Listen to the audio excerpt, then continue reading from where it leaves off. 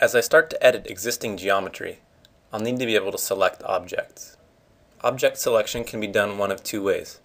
I can either select objects first and then begin an editing command, or I can begin the edit command first and then select objects. To select objects before running a command, I'll typically use a selection window.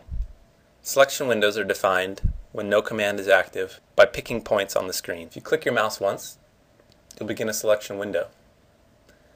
Your command line will then read specify opposite corner. You'll notice if you move the mouse to the left of your initial point, you'll get a green selection box with a dashed line. If you move your cursor to the right of your initial point, you'll get a blue colored box with a solid white line. These two selection windows are actually different.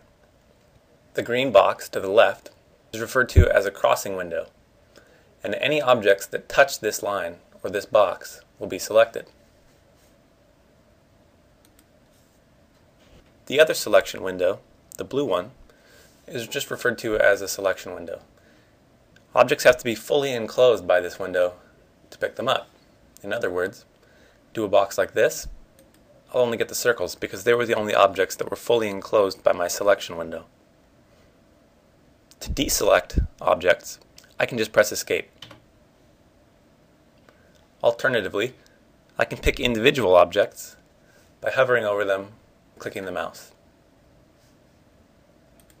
The default behavior should be that every object you pick is added to your selection set. To remove objects from the selection set, hold Shift and click on any selected object. If you'd like to begin your command first, you can do that. So I'll type E for erase, which we'll talk about in just a minute. And I'll notice that in my command line it says Select Objects. And if you look at the table in the Selecting Objects section of your book, you'll see all the different options you have here to select objects.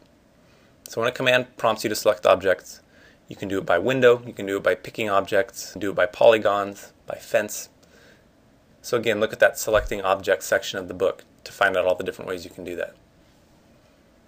I can tell by my cursor, which you'll also see in that section of the book, that right now I'm in a mode to select individual objects.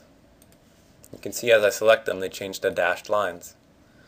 And my command line starts totaling all the objects I have selected. So right now I have 3 total selected. I'll stay in this Select Objects prompt till I press Return. And once I've selected all the objects I'd like to delete,